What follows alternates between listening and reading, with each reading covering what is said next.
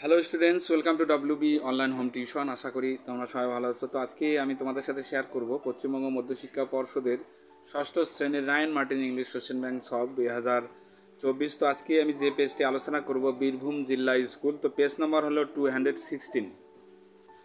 তো এখানে একটি রিডিং কম্প্রিহেনশন চিহ্ন দেওয়া আছে, তো তোমরা চিহ্নটি পড়ে নিও। তো আমি কোশ্চেন আনসারগুলি আলোচনা করব। তো যারা এখনও চ্যানেলটিতে নতুন আছো, এখনও সাবস্ক্রাইব করো নাই, তো অবশ্যই চ্যানেলটিকে সাবস্ক্রাইব করো এবং বন্ধুদের মধ্যে শেয়ার করবে। আর যারা আগের ভিডিওগুলি দেখোনি, তো অবশ্যই ভিডিওটির ডেসক্রিপশন বক্সে প্লেলিস্টের লিঙ্ক দেওয়া আছে, তো তোমরা সেখানে গিয়ে আগের ভিডিওগুলো একবার চেক করে আসতে পারো।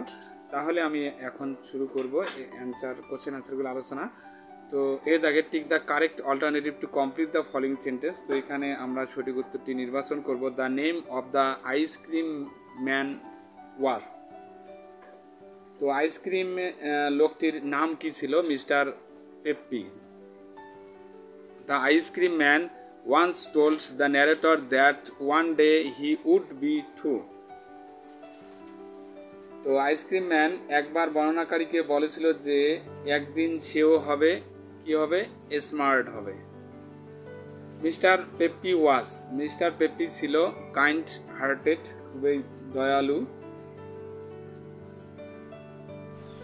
The ice cream man gave free ice cream two kids who had.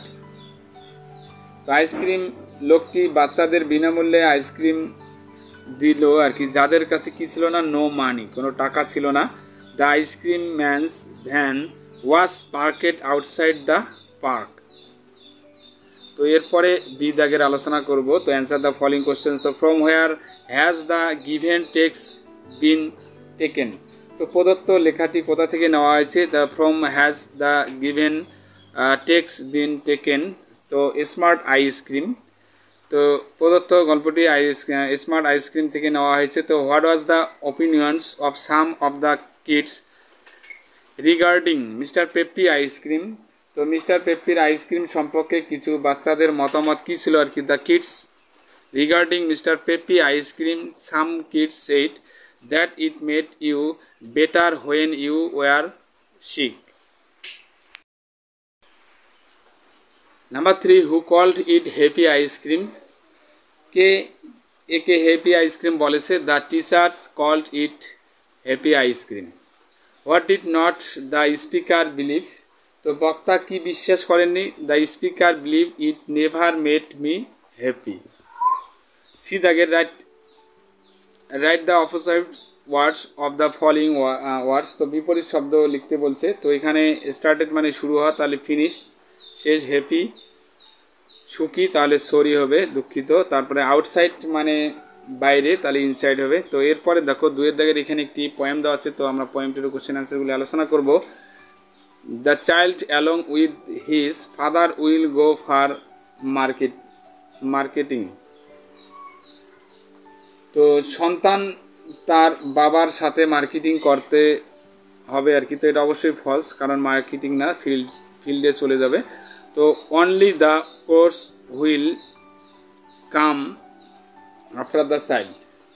তো বাচ্চার পিছনে শুধু কাক আসবে, তো এটা অবশ্যই ট্রু হবে। তো আমরা এখানে টি লিখবো। এরপরে বি দাগের অ্যান্সার দ্য ফলোইং কোশ্চেন্স। তো what will the child Singh two. তো শিশুটি কি গান গাইবে? The child Singh to the patients horse's with the Lark in the shiny of the air. Who will sing the pluck song. কে লাঙ্গলের গান গাইবে আর কি। তো father will sing the pluck song.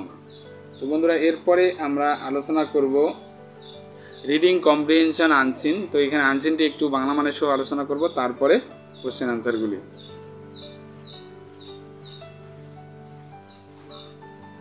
There is a beautiful story about Babor's death. তো বাবরের মৃত্যু সম্পর্কে একটি সুন্দর গল্প রয়েছে। ওয়ান্স বাবর সন। এক সময় বাবরের ছেলে হুমায়ুন বিকেম সিরিয়াসলি ইল। মানে এক সময় বাবরের ছেলে হুমায়ুন খুবই গুরুতর অসুস্থ হন। হি ওয়াজ ব্রট টু আগ্রা বাই বোট। তাকে নৌকোয় করে আগ্রায় আনা হয়। But the treatment there did him no good. কিন্তু সেখানে চিকিৎসায় তার কোনো লাভ হয়নি।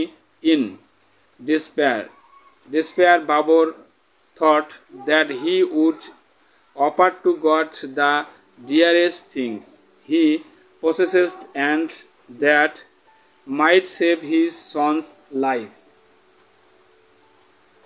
তো হতাশার মধ্যে বাবর ভেবেছিলেন যে তিনি তার কাছ থেকে তিনি তার কাছে থাকা সবচেয়ে প্রিয় জিনিসটি ঈশ্বরের কাছে নিবেদন করবেন।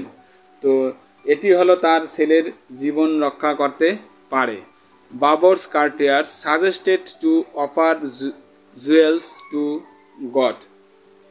তো বাবরের সভাসদরা ঈশ্বরকে গয়না উপহার দেওয়ার পরামর্শ দিলেন। But Babur thought that's the dearest things a man processes is his own life. কিন্তু বাবর মনে করতেন একজন মানুষের সবচেয়ে প্রিয় জিনিস তার নিজের জীবন। So going around his sons bed chicks as a mark of A plates. তাই অঙ্গীকারের চিহ্ন হিসাবে তিনবার তার ছেলের বিছানার চারপাশে গিয়ে তিনি ঈশ্বরের কাছে প্রার্থনা করলেন। হি prayed two god that his own life be taken in exchange for his sons life. যে তার নিজের জীবন তার পুত্রের বিনিময়ে নেওয়া হোক। Following this, Humayun started getting better, but Babur died after a few weeks. জীবন এর পর হুমায়ুন ভালো হতে শুরু করলেও কয়েক সপ্তাহের মধ্যে আবার বাবর মারা যান। তো এখানে আমরা আনসেন্টে একটু বাংলা মানে সব পড়লাম। এরপরে কোশ্চেন আনসারগুলি এর দাগের complete the following sentence with information from the passage. তো প্যাসেজটি থেকে আমরা ইনফরমেশনগুলি নিয়ে পূরণ করব।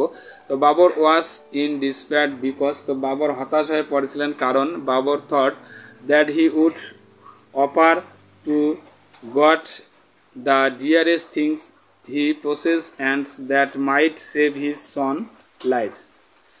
According to Babur a man's dearest পসেশনস is, বাবরের মতে একজন মানুষের সবচেয়ে প্রিয় সম্পদ কি? হিজ ওন লাইফ, তার নিজের জীবন। বাবর সন্স হুমায়ুন বিকাম, বাবরের পুত্র হুমায়ুন হন সিরিয়াসলি ইল, অসুস্থ হন গুরুতর। দ্য কার্টিয়ার্স সাজেস্টেড বাবর টু, তো দরবারীরা বাবরকে পরামর্শ দেন যে অফার জুয়েলস টু গড, ঈশ্বরকে গয়না দান করার জন্য। তো এরপরে আমরা আলোচনা করব বি দাগের write T for true and A for false. তো এখানে Babur did not believe in god, Babur ঈশ্বরকে বিশ্বাস করতেন না। তো এটা অবশ্যই ফলস হবে, কারণ বিশ্বাস করতেন। Babur did falling his son death, তো বাবর তার ছেলের মৃত্যুর পর মারা যান। তো এটা অবশ্যই ফলস হবে, কারণ হুমায়ুন সুস্থ হওয়ার পর তিনি বলতে বাবর মারা যান আর কি। তো এটা অবশ্যই ফলস হবে।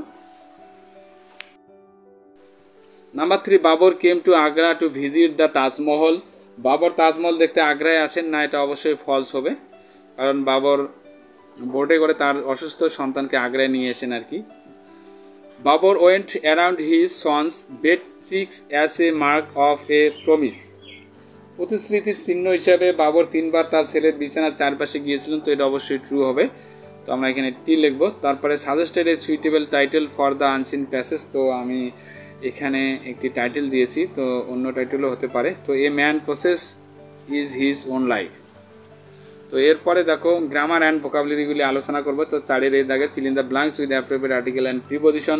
তো মনীষ is afraid of Lizaad, Tanima is an FRCS, তো ক্যাপিটাল লেটারে থাকলে অ্যান লিখতেই হয়। তো বি দাগের fill in the blanks with suitable be verb বসাবো।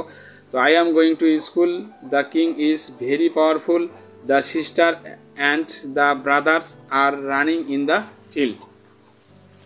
তো এরপরে সি দাগের fill in the blanks with appropriate collective nouns given in the help box. তো এই হেল্প বক্স থেকে আমরা কালেক্টিভ নাউনগুলি বসাবো। তো এ post of policeman arrested the terrorist, A bot a bunch of গ্রাপস from the market, I saw A flock of bees buzzing around. D দাগের fill in the blanks with the suitable adjective বসাবো। A fox is a clever animal, the Ganga is a big river. E দাগের write the antonyms of the following words, তো বিপরীত শব্দ লিখবো আমরা।